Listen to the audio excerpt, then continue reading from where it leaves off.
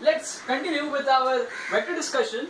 We discussed that if this is a vector A, and there is another vector B, and these two vectors are inclined to each other at an angle theta.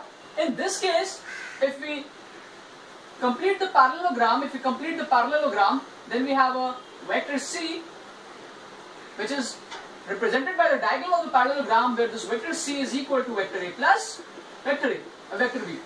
We learned this, right? And we can also get the triangle law by replacing this vector B here, right? So now what we discussed is that the magnitude of this vector C is equal to root over of mod A square plus mod B square plus 2 mod A mod B cos theta, right? So far we discussed. Now I need to know the angle between the two vectors when the resultant will be maximum. So I need to find out A plus B max. By common sense, we know that A plus B max will be in that situation when the theta between them is 0 degrees. That is, the two vectors are acting on the same line. If there is a mass m and two forces, say 1 Newton and 4 Newton, are acting on the same line, then the resultant will be a 5 Newton force. So this will be the only orientation in which the resultant will be maximum.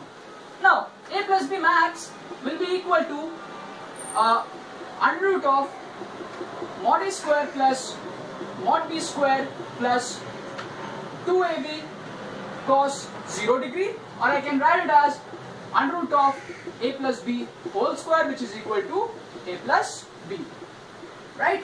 Mod A plus mod B.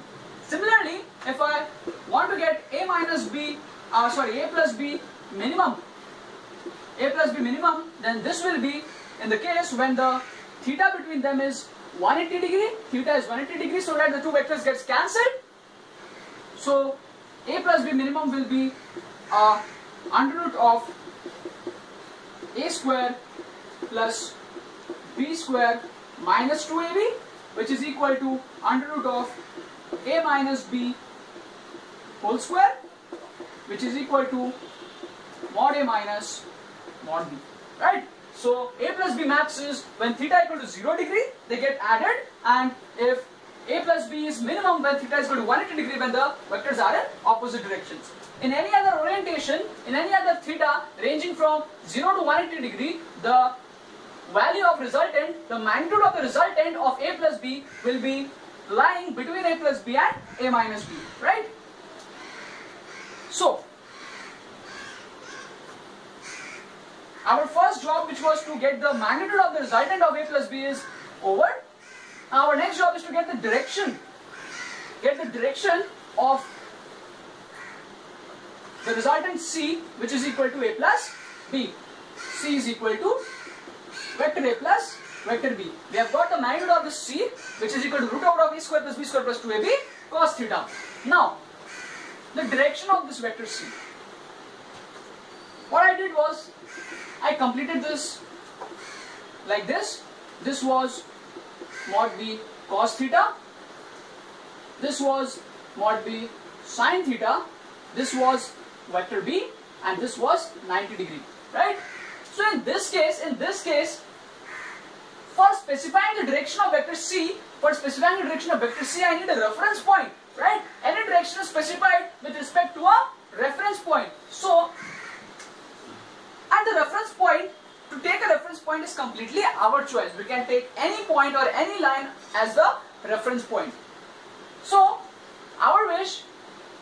my wish that I take the reference point as this vector A, right? Because if we choose a reference point, then we need to stick to it, right? Because we are defining the angle between vector B and vector A with respect to this vector A, right? Vector B is inclined to an angle theta with respect to vector A.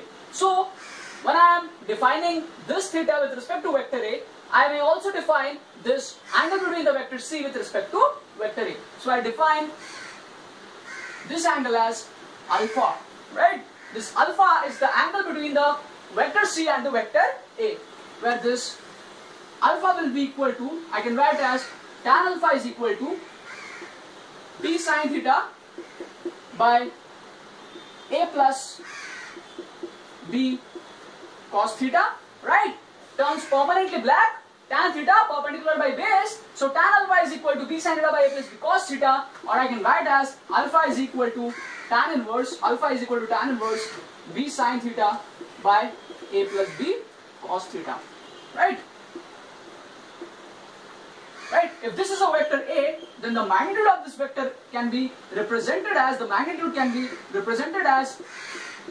this way, or it can simply be represented as this, right? So this representation and this representation means the same, which means the magnitude of B, right? So this was the direction of angle of vector C with respect to vector A, which is angle alpha, right?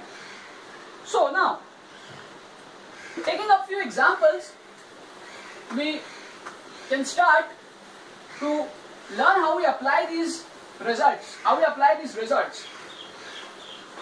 So let's take an example. For example, if it is said that there are two vectors, say A and B. It says that the resultant between the two vectors A and B, the maximum resultant between the two vectors A and B is 16. Say the vectors are forces, say 16 Newton. Maximum resultant is 16 Newton, and the minimum resultant is, say, 4 Newton. And they have asked to find out the magnitude of vector A and magnitude of vector B, right? How to proceed? As I told, the resultant of two vectors will be maximum when theta between them is 0 degree, right? So, and the resultant magnitude was equal to A plus B. So I can simply write that A plus B is equal to 16 Newton. And similarly, I can write that A minus B, which is the minimum value of the resultant of A plus B, which is equal to 4 Newton, right?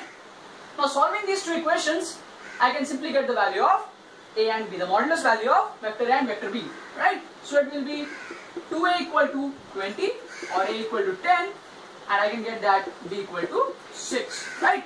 On adding these two equations, I get 2A equal to 20 and 2A equal to 20, A equal to 10, and putting A equal to 10 in this equation, I get B equal to 6 Newton, right? This was a basic elementary problem. Now, taking up a new problem, say, if it is said that the magnitude of two vectors are, say, 3 units and, say, 4 units.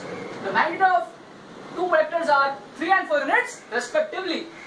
It is said that the resultant C of these two vectors is equal to 5 units. The magnitude of the resultant is equal to 5 units, and it is said find the angle theta between vector A and vector B, right?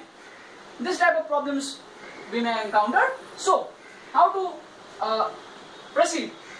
We assume two vectors, say vector A and vector B, inclined to each other at an angle theta, say, and we assume a third vector, vector C, which is the resultant of these two vectors, right?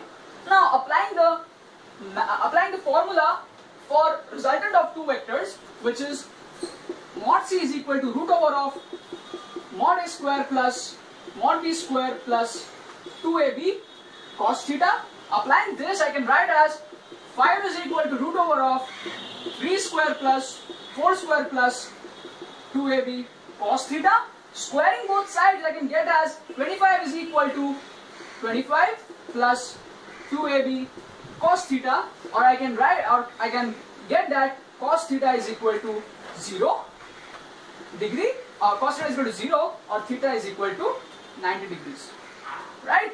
25 minus 25 is 0, bringing 2AB downwards, 0 by 2AB is 0, so cos theta is equal to 0 and theta will be 90 degrees, right? So using this formula, we can get the theta between these two vectors, where mod C is the magnitude of the resultant vector of A and B, right? And this resultant vector C means that this vector will produce the same effect as produced by the vectors A and B when applied together. Right?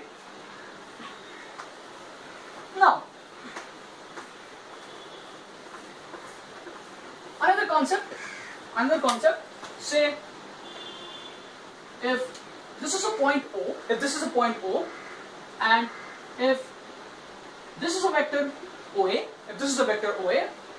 and let's say if this is a vector OB, this is a vector OA, this is a vector AB, and let's say this is a vector BO. Let's say this is a vector BO, right? What I know as the triangle of vector addition, I know that OA plus AB is equal to OB, OA plus AB is equal to OB, right? And I know that OA plus AB is equal to OB, and what I need to find out, I need to find out the resultant of OA plus AB plus BO. OA plus AB plus BO. I need to find out the resultant of OA plus AB plus BO. Right? So, I know OA plus AB is equal to OB, or I can say that OA plus AB is equal to minus of BO. I can write it as OA plus AB is equal to minus of BO, right?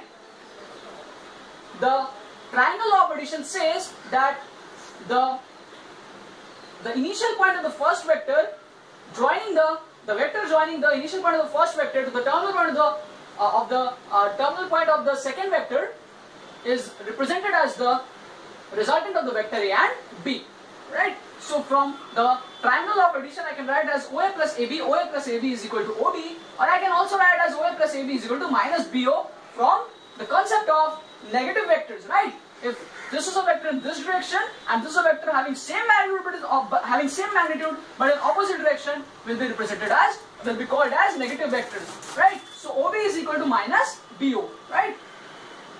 Applying this here, I can replace this as minus BO plus BO, or I can get as 0, right? So in a triangle, if you move in the same order, then the resultant of these three vectors will be 0.